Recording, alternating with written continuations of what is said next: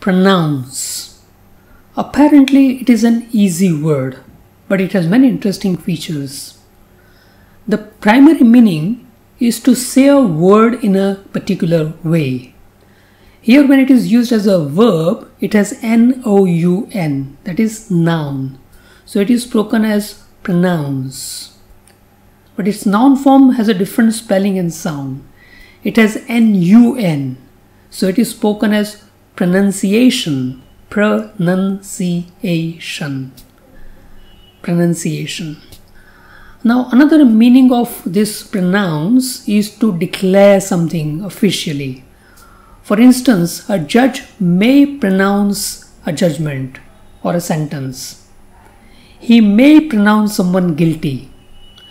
The government may pronounce some new policy officially. Or a doctor may pronounce somebody dead. When pronounce is used in this sense, the noun form is pronouncement. And you might have heard in real life or in movies a priest at a wedding at a church saying, "I now pronounce you man and wife."